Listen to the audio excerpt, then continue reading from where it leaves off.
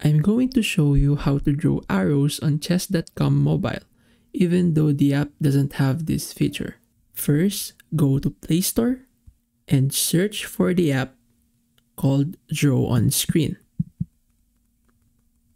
Install it, open the app. Here, you can just swipe continuously. Click on Start.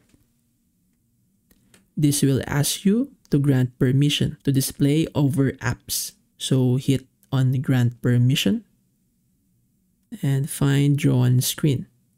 Tap Draw on Screen and toggle Allow Display over other apps. Make sure it's on. So now, go ahead and open chess.com and start a game.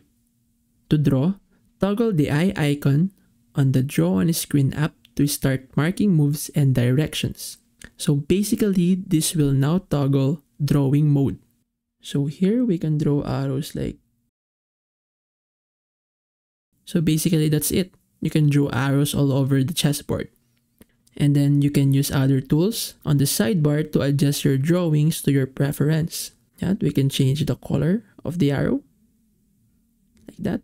And then we can erase like this. We can delete the page. So this is the only method to draw arrows on chess. And this will make it easy to visualize your strategies.